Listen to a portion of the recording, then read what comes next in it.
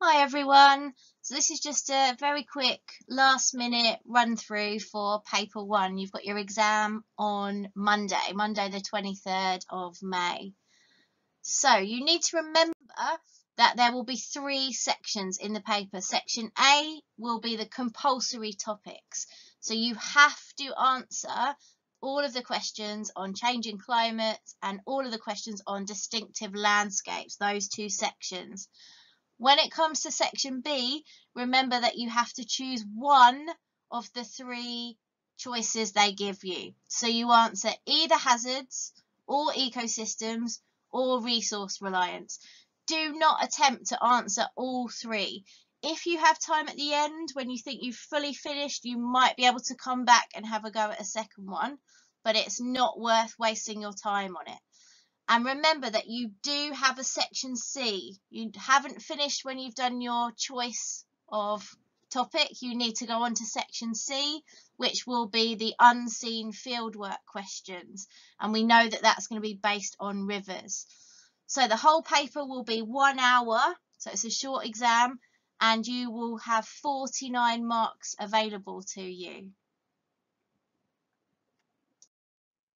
So some top tips then to remember during the paper.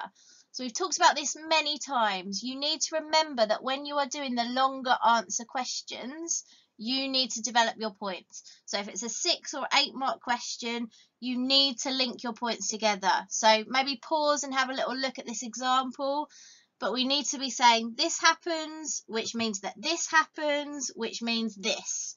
So you're developing your points so you can get into the higher band marks. If the question asks you about a specific figure number, so study figure 1 and use that and your own knowledge, or study figure 1, describe this or explain that, you must make sure that you refer to the figure. Maybe some specific times or specific dates or specific data from that figure. Maybe if it's a paragraph, some specific figures that they've given you or some specific points. You need to make sure that you are referring to that figure. If the question asks you for a figure and your own knowledge, make sure that you give both information from the figure and information from your own knowledge. If the question is a describe command word, then you just say what you see. There will be no extra marks for explaining why it is like it is. Your marks will just be for saying what you see. If you're stuck with your longer answers or you're worried about how to structure them, then a good way to think about it is, okay, what are my social points? What are my economic points? What are my environmental points? And that might help you to add a bit of length and a bit of structure to a 6 or 8 marker.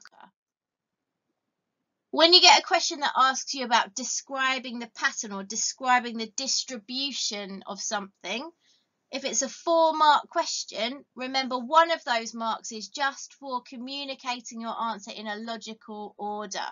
So we've talked about using the acronym GCSE, giving a general comment. Is the trend that it's increasing, or is the trend that it's decreasing or fluctuating? Give some specific detail. Give a specific figure for a specific year, or the highest or lowest value.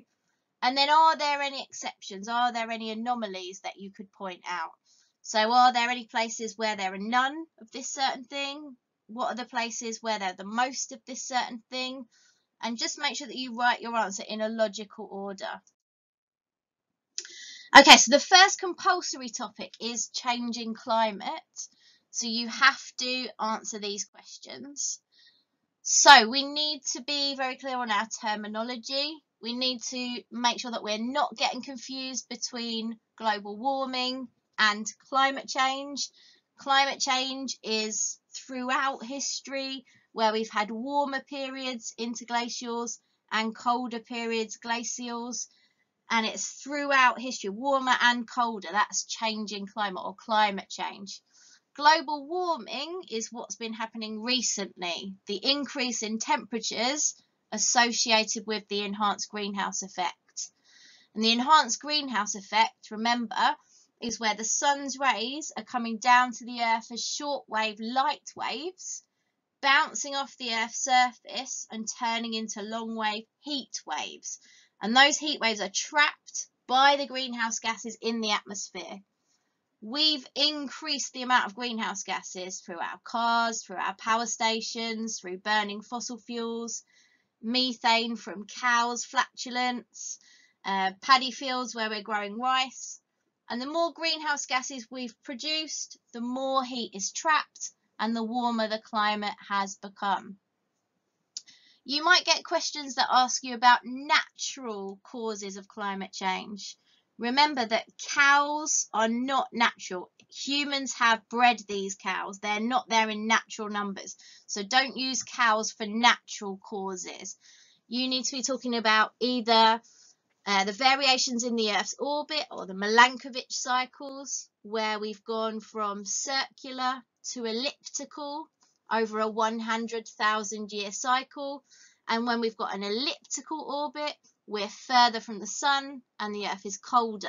When we've got a circular orbit, we're closer to the sun and it's warmer. You could talk about sunspots. The more spots there are on the sun, those magnetic storms, the warmer the climate is. And we could say that during the Little Ice Age, there were very few sunspots, whereas during the medieval warm period, there were lots of sunspots. Or you could stick to volcanic eruptions. When we have a volcanic eruption, a huge amount of ash blocks the sun's rays and the climate gets cooler. You need to know evidence for past climate change. So you need to be able to talk about things like ice cores.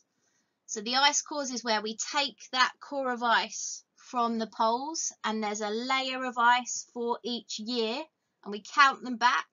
And we study the oxygen isotopes, oxygen 16, oxygen 18 ratio. The more oxygen 16 there is, the colder the climate was at that time. It's very reliable because it's untouched by humans. So we've got this pristine model of what our past climate has been. However, it's extremely difficult to extract a core.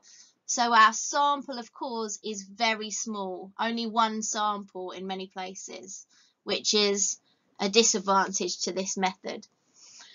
And then you've got tree rings. There's a different ring for each year of a tree's life. If the tree is wide, that means it was a warm year. The tree grew a lot. If the ring is narrow, it was a cold year. Then you've got paintings and diaries, where we've got paintings of the frost fairs on the River Thames with elephants walking up and down. We would never see that today. The river would never get cold enough for it to be frozen over that we could all walk on it. So this tells us the climate was very cold back then. However, paintings can be subjective. People use their imagination. But when you've got lots of sources all saying the same thing, that makes it more reliable. Okay, and then your case studies for climate change, we need to be able to talk about worldwide impacts. So we're going to be talking about things like sea level rise, where the glaciers and the ice sheets are melting, where we've got thermal expansion, where the water molecules are expanding as they get warmer and the sea level is rising. And this is going to impact particularly places like Bangladesh. A 1 meter rise in sea level and 15% of Bangladesh will be underwater. As well as that, the salt water will get into their freshwater supplies. They won't be able to water their crops. They won't have drinking water, which will impact upon their standard of living. More and more people in Bangladesh will be forced to move inland.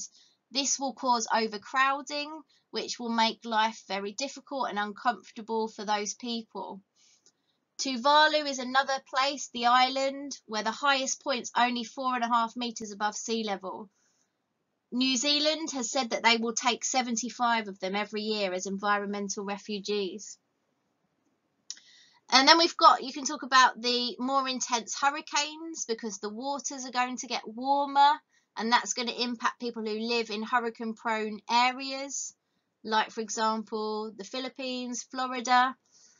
You've got the coffee berry borer beetle in Ethiopia that's destroying their coffee crops. And if they don't have their crops to sell, they don't make as much money. So their quality of life goes down. They can't send their kids to school. They can't get a good education.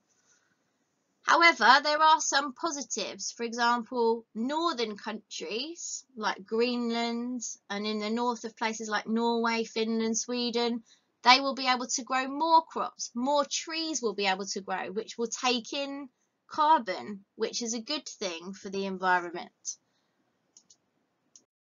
Then you need to know the impacts for the UK. So when we're talking about impacts for the UK, we could break this down into social, economic and environmental. We can talk about positive and negative impacts for the UK. So we can talk about things such as sea defences having to be bought, which will cost lots of money for the economy. We can talk about having to re-tarmac our roads to withstand the hotter temperatures so they don't melt. The fact that there will be increased costs to the NHS of treating things like skin cancer and cataracts, those are all negatives for our economy. However, we will see more tourists coming to the country because our climate will be nice and warm, whereas places like Spain and Greece will be too hot for tourists. And if we've got more tourists coming into the country, they will be spending money in hotels, in restaurants, on ice creams, and all of that will boost our economy and be beneficial for us. We will also be able to grow crops that are worth more money. So, for example, we'll be able to grow things like oranges, we'll be able to grow grapes. Grapes are not worth much in themselves, but they can be turned into wine, which is worth a huge amount more money. And again, that will bring money into our economy.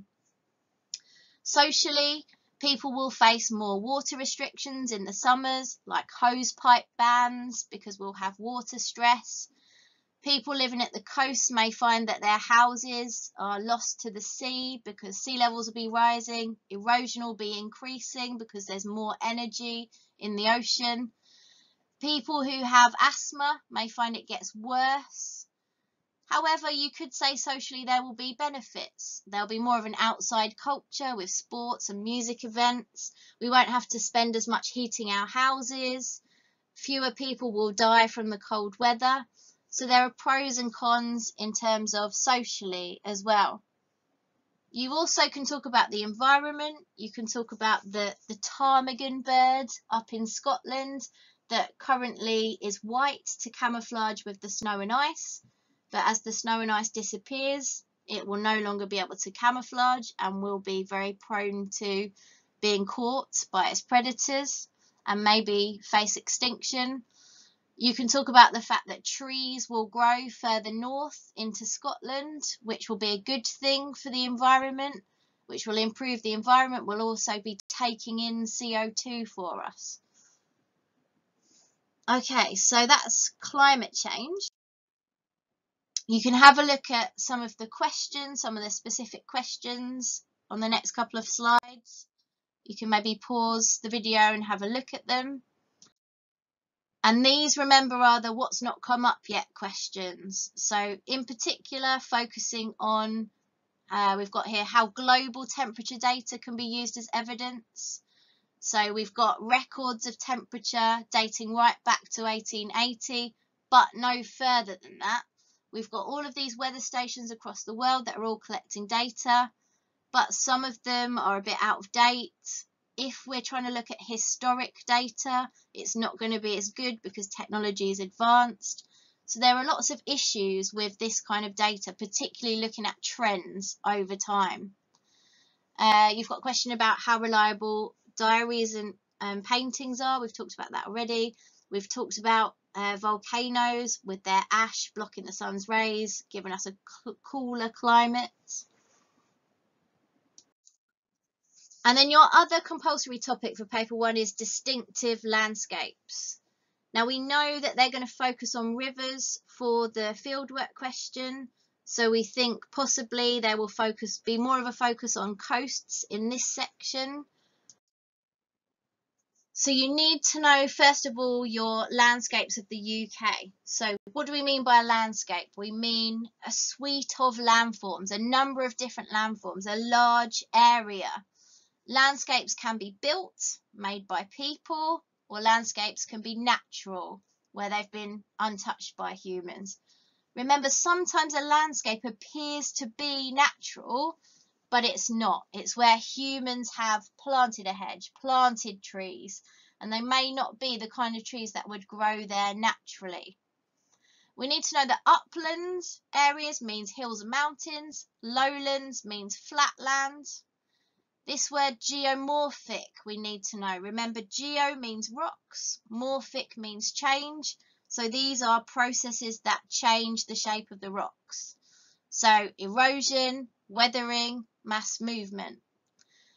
We need to be able to talk about the different types of landscapes that we find in the UK. So we need to be able to say that the uplands are found in the north and the west of the UK, Scotland and Wales and northern England. So the Grampians, the Cambrians and the Pennines. Remember that the lowlands are found below that imaginary line from Flamborough Head to Bristol Channel into the southeast. For example, the Cotswolds or the South Downs. We need to be able to talk about how the geology of the UK varies. So up in the north of the UK, for example, the Isle of Skye, we've got igneous rocks like granite. These are hard, resistant rocks. They don't erode or weather easily or quickly at all. The soil on top of them is poor quality and waterlogged. Therefore, we have little vegetation, very little growth. Whereas in the south, the rocks tend to be sedimentary like chalk, which is soft and crumbly, so erosion and weathering happen much faster. The soil on top tends to be much better quality, so we get lots of vegetation and crops growing in the south. You also need to be able to talk about how the climate of the UK creates distinctive landscapes. So the uplands, up in Scotland and Wales, we've got high rainfall, we've got colder temperatures, so we get freeze-thaw weathering taking place. We've also got more water from the rain going into the rivers, so we have more erosion, more rockfalls, more landslips. In the south, it's warmer, so we have less freeze-thaw weathering, but we have more chemical weathering, like acid rain, taking place. The different types of weathering: mechanical, chemical, biological, or physical, chemical, biological. Remember your three sciences. So physical or mechanical, it's the same thing but just a different name for it, would be freeze-thaw weathering. The rain gets into the crack, overnight it freezes and it expands, and then it melts, and then it refreezes the following night, and that process breaks the rocks apart. Chemical weatherings like acid rain, which slowly dissolves rocks like limestone and chalk. Biological is where we're talking about plants and animals, tree roots, animal burrows, people, trampling, that kind of thing. And then how do humans make landscapes distinctive? We build settlements, we build roads, we build farms. Remember that the UK traditionally or naturally would be covered in deciduous forest. We have chopped it down over time, and we've built and put our stamp on the landscape. If we were to all move out of the country, that forest would regrow. That's the natural landscape of the UK.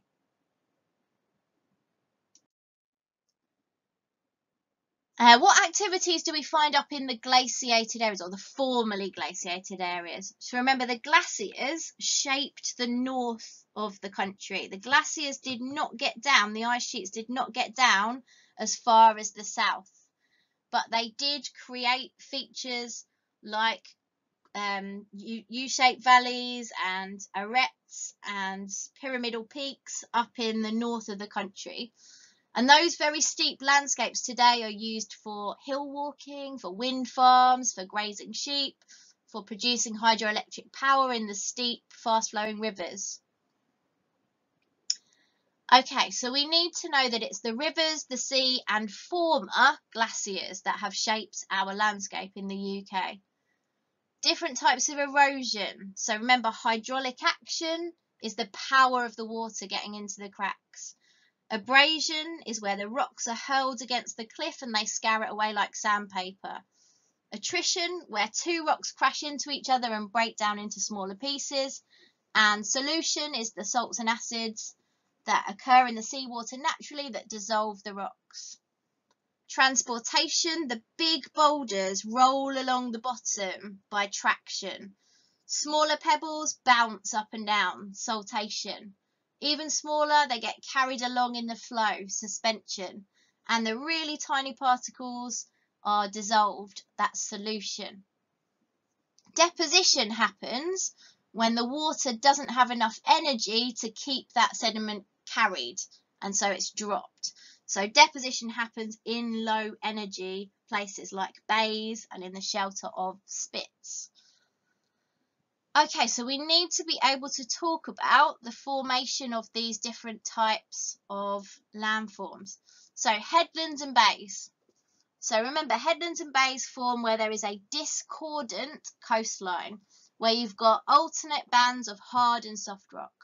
And the soft rock erodes through the process of hydraulic action, abrasion, solution, much faster than the hard rock. That creates a bay, and the two bits of hard rock either side are left sticking out into the sea, creating headlands. An example would be Swanage Bay in Dorset. Okay, so we need to be able to talk about headlands and bays. We also need to be able to talk about caves, arches, stacks, and stumps. These are both landforms of erosion at the coast. So, caves, arches, stacks, and stumps form along a headland, along a hard rock headland. There is a crack, which is a weakness. That weakness is exploited by the sea, by erosion, through hydraulic action, abrasion, and solution. Eventually, the crack widens until it becomes a cave. That erosion continues until it's eroded right through to form an arch. Weathering widens the arch until, being unsupported, the top bit one day collapses down, which leaves a stack sticking out into the sea. The bottom of the stack is eroded until it falls over, which leaves a stump. And our example is Old Harry and his wives in Dorset. Then we've got our landforms of deposition. So landforms of deposition include spits. So where there is a corner in the coastline, our longshore drift doesn't turn the corner. So do you remember what longshore drift is? Longshore drift is where your waves coming up the beach, the swash, come up in the direction of the wind. So come up at an angle. The backwash takes the water back down, straight back down at right angles due to gravity. And then the next swash goes up at an angle, the backwash comes straight back down. And the sand is moved along the beach in that zigzag manner in a process called longshore drift. When the longshore drift gets to a corner, which could be caused by a river, as in this diagram here, the longshore drift does not turn the corner, but continues to deposit out to sea. It builds up above the level of the water and becomes solid land. The end of the spit gets hooked round by the secondary wind and waves. This creates a nice sheltered area inside of the spit where you get a salt marsh and a lagoon forming. You could talk about a beach as a landform of deposition, and you could say that during the summer, the swash is stronger than the backwash. So the swash pushes the sand up the beach, and the backwash doesn't have the strength to pull it back down again. And so that process builds up the sand on a beach. That's also a landform of deposition. You've got your river landforms here. We could just go over these quickly. So river landforms are separated into your upper course, your middle course, and your lower course. So the upper course, we've got V-shaped valleys. This is where you've got a really steep gradient, so the river's flowing really fast, it's got a lot of energy, and so the river erodes down vertically to form a steep, narrow valley. Weathering acts on the sides over time to form the V-shaped valley. Then you've got the waterfall in the upper course. This is where you've got hard rock on top of soft rock. The soft rock erodes much faster than the hard rock through the processes of hydraulic action, abrasion, solution, leaving an overhang. That overhang is unsupported and eventually collapses down the bits of rock into the plunge pool, where the bits of rock become ammunition for further abrasion, and that process happens over and over again. The waterfall moves back upstream, forming a gorge. In the middle course, we've got our meanders. This is where, in the middle course, the river starts to have much greater volume of water and so starts to erode laterally or sideways rather than vertically. Water flows much faster on the outside bend, and so this is where we've got extra energy, and this is where the erosion happens. On the inside bend, the water is flowing much slower, it's much shallower, and so we get deposition. And over time, that river then moves. Eventually, you've got a really narrow neck to your meander.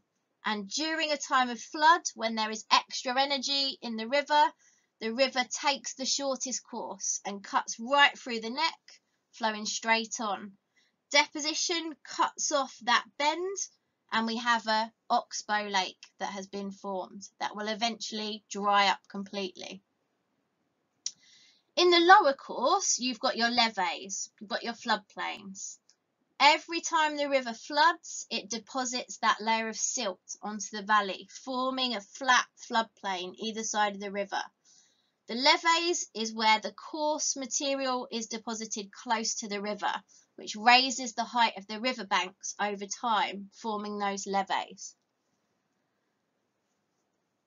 Okay, so then we've got our management. So we need to be able to talk about different types of coastal management that happen. So we've got our seawalls, which is where they build that concrete wall at the back of the beach to reflect the energy of the waves back out to sea and protect, therefore, the coastline against erosion. However, it's very expensive, it looks very unattractive, it needs constant maintenance because the seawall takes a pounding, and it makes it difficult to get onto the beach. Then we've got our groins. Just have a quick look at how you spell that word groins. G-R-O-Y-N-E-S. Groins. These are our wooden structures that are built at right angles to the beach. And the idea of them is to trap the sand as it moves along the beach via longshore drift and build up the sand. And if you build up a nice big sandy beach, that is going to be able to absorb the energy of the waves and therefore stop erosion. However, it stops the sand getting down the coast. Down the coast, their beach gets smaller and smaller, and therefore is less protected against erosion, and erosion there increases. So it has a negative consequence down the beach, down the coast. Beach nourishment is where we dredge the sand from the bottom of the ocean and pump it onto the beach. Again, we're trying to build up a nice big sandy beach to absorb the energy of the waves and stop erosion. Managed retreat is where you just accept that that coast is going to erode naturally, and you move anybody back from the coast who might be in the way, whose property is going to be threatened. This only happens when it's very low value, where it's not going to cost much to compensate people to move them back from the coast. Okay, so we need to look at our case study. So our coastline case study is the Dorset coastline, and then our rivers case study is the River Tees. So for the Dorset coastline, we need to be able to talk about the fact that it's Jurassic coastline, 155 kilometres long. The geology is really important in shaping the Dorset coastline. You've got alternating bands of hard limestone and weak clay. So you get your differential erosion taking place. That resistant rock erodes much more slowly, and so it's left sticking out to sea as the headlands, whereas the weaker clays erode much faster, forming bays. There are other factors that are also really important in shaping the coastline down here in Dorset. Remember, tectonics was important. 30 million years ago, when Africa and Europe collided, the rocks that had been built up in lovely horizontal layers became twisted and lifted and folded, and the youngest rocks ended up facing outwards. You can also talk about the stream that runs across at Lulworth Cove that was really important at creating a weak point, which could then be exploited by the erosional processes, hydraulic action, abrasion, solution, to punch its way through that hard rock layer at the front, and then enable the sea to erode the softer rock behind it really rapidly and create a cove. The climate is also really important. Over time, the climate has changed, and so the rock types that were laid down have been very different over time. You could mention the fact that in the Triassic period, it was a desert, so you had sandstone that were being put down at that time. Today, the climate's really warm with mild winters, but we've seen a really big increase in storms, and those storms have led to really rapid erosion and rockfalls, big damage, for example, to the Dawlish railway line that runs right next to the coast in recent years. And then humans have changed the shape of the Dorset coastline.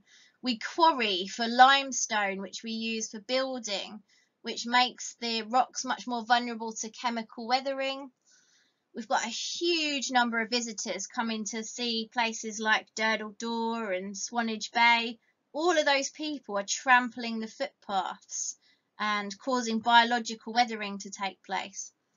And then we've also tried to manage the coastline. So, for example, a seawall runs along the town centre at Swanage to reflect the energy back out to sea. Groins have been built across Swanage Bay to trap the sand and build up the beach to absorb the energy from the waves. Beach nourishment has been used, dredging up the sand from Poole Harbour and pumping it onto the beach to absorb the energy of the waves and protect against erosion. So there are lots of factors that are important in shaping the Dorset coastline. One really important thing to remember is if it asks you about a coastline you have studied, do not talk about one specific landform. Do not talk about Swanage Bay or Old Harry and his wives. That is not a landscape. That's not a coastline. It's not a coastal landscape. That is a coastal landform where you talk about one thing. So if it's asking about the landscape or a coastline, you need to talk about several different landforms. So you could talk about Swanage Bay and talk about Old Harry and his wives, for example. So the River Tees is our river case study. So it's 137 kilometres long. The source of the river, the start, is in the Pennines.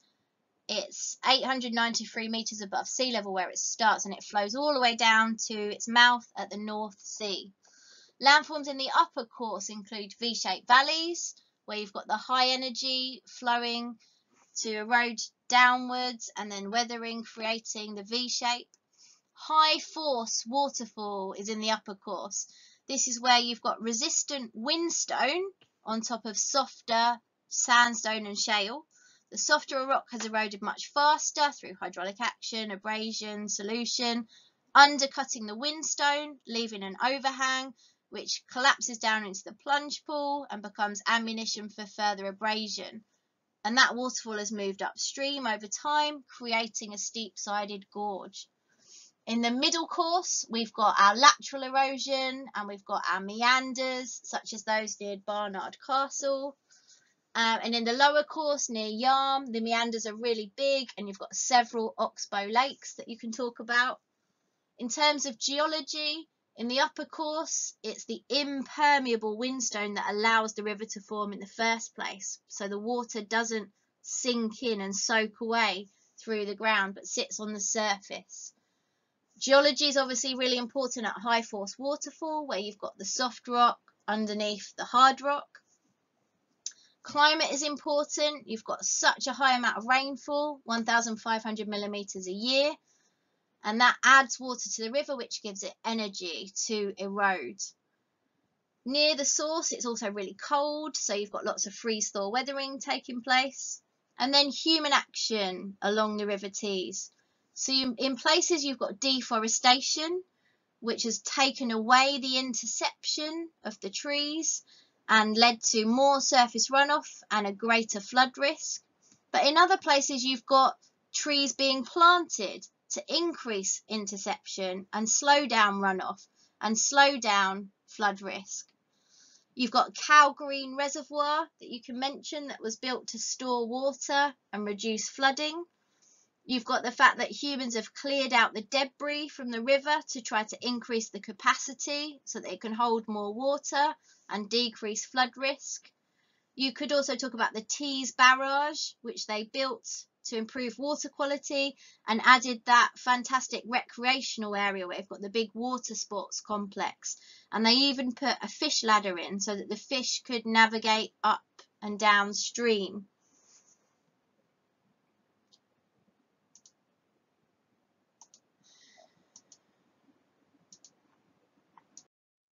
So you've got lots of questions that you can have a little look at, just have a look through. And then you've got the what's not come up. So to be able to talk about where the lowlands are, to be able to talk about the geology and the climate that we went through earlier. Mass movements. Mass movements is where a large amount of material falls down at once, like a landslide. And these can happen where you've got a river or the sea at the bottom of the coast undercutting the bottom of the cliff, which then causes the material to fall down or slide down. Or it's a bit like where you've got impermeable rock with permeable rock above it. The permeable layer gets saturated and heavy and slides down on top of the impermeable rock below. Headlands and bays, formation of a beach, we've talked about. Spit, we've talked about. Waterfall and gorge, V-shaped valley, we've talked about. Meanders, oxbow lakes, floodplains, and human activity along a coastal landscape. So we've talked about what they've done in Dorset.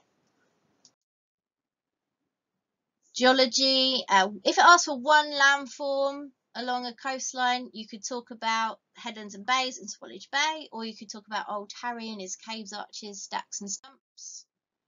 Management of the river, we've talked about.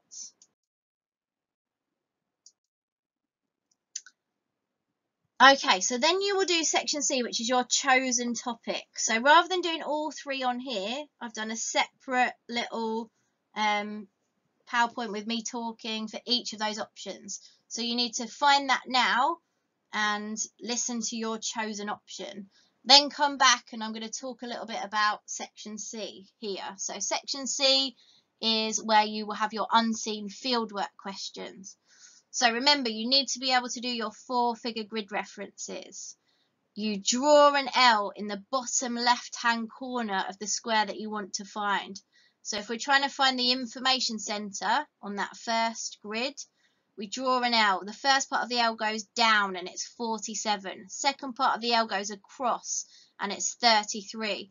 So it's 4733. Remember, it's always a long first and then up second.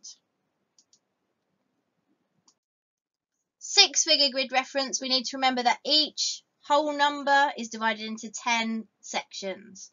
So to find the parking as we're shown on there, we need to draw, or in our minds, imagine that there are 10 sections to that grid. And we can see that it's 0, 3 and 8 sections along.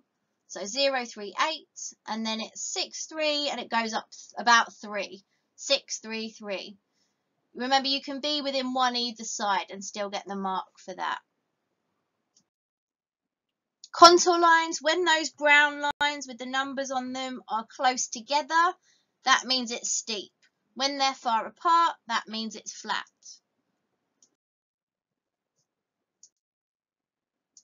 Okay, so for the field work, we need to remember that we've got our process. We choose a question, we think about our methods, we go out and collect our data. We then present our data in appropriate graphs. Then we describe, we analyse our data, we come to conclusions, and then we evaluate. And they can ask you about any of those sections. So if we're asked, what would we study on a river? Here's a picture of a river. What could you study? There are several things that you could look at. So you could look at, does velocity or speed increase downstream? Does the width increase downstream? Does the size of the sediment increase downstream? Those could be your questions. Those could be your hypothesis. We talked about the impacts of flooding would be something that you could look at if you're going to study a river that floods. And you could ask people about their experiences of flooding and going forward what they think. So we said you could look at an economic impact of flooding for a particular area and look at how many buildings of certain value are within that area that could flood and look at how much it would cost. We could also look at social impacts, and you could look at a map and you could identify the stations, the shops, the houses, the schools, religious buildings that would be impacted by a flood. You could ask people a questionnaire about flooding. How often do they think about flooding? How do they rate the likelihood of a flood? High risk, moderate risk, low risk? How do they rate the likelihood of damage to their own property from a flood? Highly, moderately, or low risk? So you could talk about using a sample. You can't look at every single part of a river. So do you choose the beginning, the middle, and the end, particularly if it's a small river? Do you use a section of the river and look at 3 points going downstream? In terms of hazards, what would you be thinking about? You'd be thinking about it being slippery and having sturdy footwear on. You'd be thinking about the temperature of the water. If you're going to be standing in it, make sure you're wearing wellies. Is it going to be extremely hot when you're doing your field work? Do you need sun cream and water? There could be diseases in the water. You need to make sure any cuts have got plasters on them, and maybe you're wearing gloves and you wash your hands before you eat. So these are all the kind of things you could put if they ask you about risk assessment. So this is the width of the channel will increase downstream. So what would we do? What's our methodology? We will stretch a tape measure across the channel at our different sites, moving downstream to see what the width of the river is at each site. Then we're going to put our data onto a scatter graph we've done here to see if the width does have a correlation with the distance downstream. Here we can see a positive correlation. The further we get downstream, the wider the river becomes. Or you could look at velocity. This is where you measure out a stretch, 1 meter or 10 meters along the river. Somebody puts a cork or an orange into the flow, and another person times how long it takes that orange to travel that 1 meter or the 10 meters. You repeat that 3 times, take an average so you don't have anomalies, and that will give you the speed of the flow of the river at that point. You do that at 3 points down the river, and you see if the water is getting faster as you go downstream. Depth of the water, this is where you use a meter ruler to measure the width across the channel. It's 3 even points across the channel as you go downstream. Or you could look at the size of the pebbles, taking a random sample of 10 pebbles and measuring their long axis at each of your sites to see if they get smaller or bigger. It might ask you about what limitations. You might have wind blowing. You might have people have put things in the river like trolleys and rubbish. You might have irregularities in the riverbed that can cause differences in the flow. Have you got people who are taking their measurements accurately? Does everybody in the group want to have a go at measuring? It would be better to just stick to one person doing all of the measuring to make it more accurate. And then if they ask you about evaluation, or they give you somebody's data and ask you to evaluate it, Have a look, how valid were the techniques used? Did they repeat their tests more than once to look out for anomalies? That kind of thing. Okay, so that's the end of the compulsory sections for paper 1. Make sure that you have also listened to your section for your chosen topic. And good luck with your exam. I look forward to hearing how it went afterwards.